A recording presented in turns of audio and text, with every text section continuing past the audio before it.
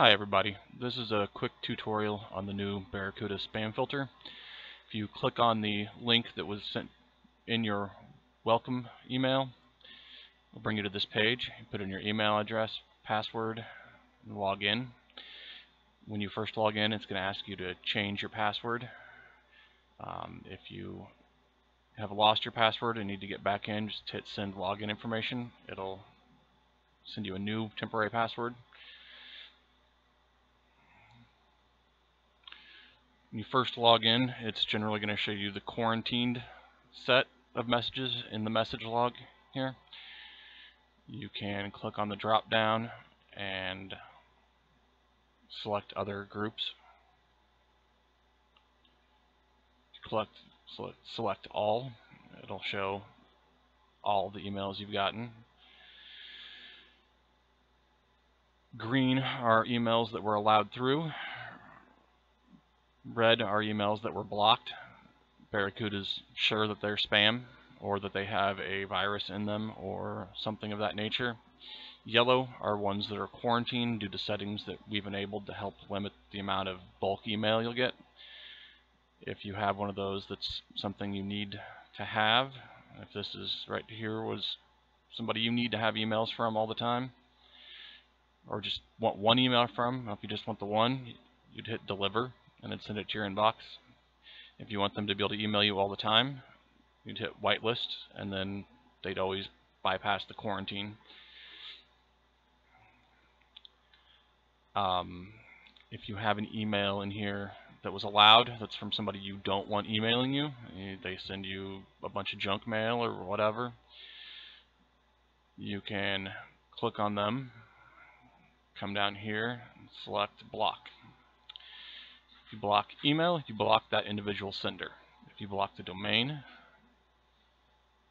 you block everybody from that domain.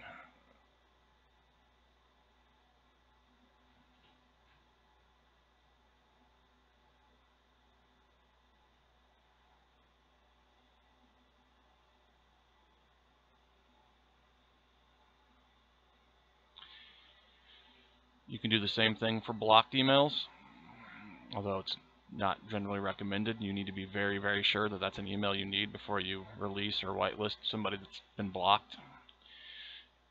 If it's been flagged as having a virus, which there are none showing up in here, it'd show antivirus over here as the reason, then you would have to, it won't be allowed to be released. You can't release it no matter what you do. Up here you can see a couple spams that are showing allowed because I released them earlier when I was playing around with all the settings. They wouldn't have been. They were red until I did that. This list will show up to 50 emails once you have more than that, because you will. It keeps a log of everything. Then there'll be a little arrow here to go on to the next page. They're in reverse order, so the most recent one's at the top, and you go back in time, it'll go down, and then you'd have to go to the next page to go to older emails after that.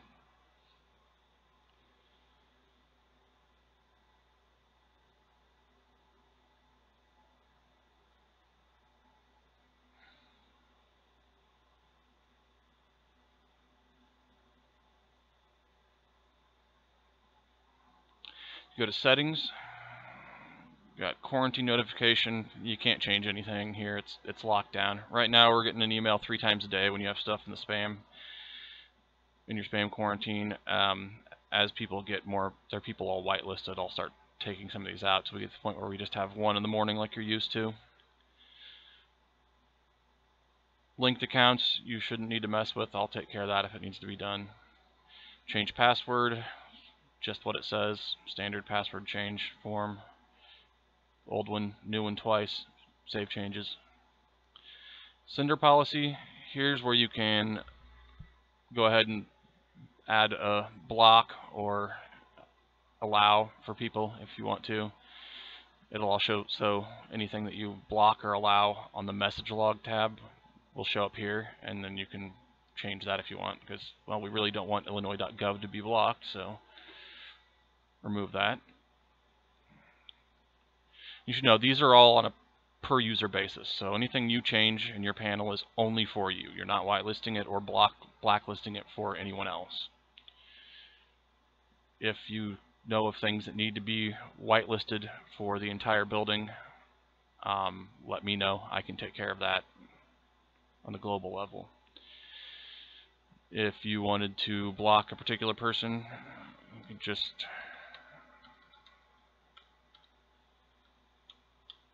I can type.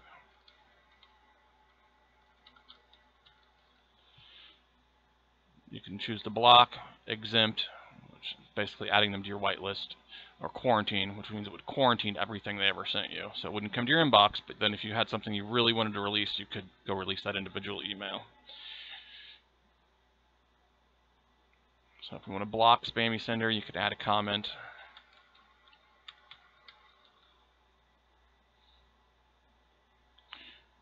And it's added. You want to remove it later on, you can remove it.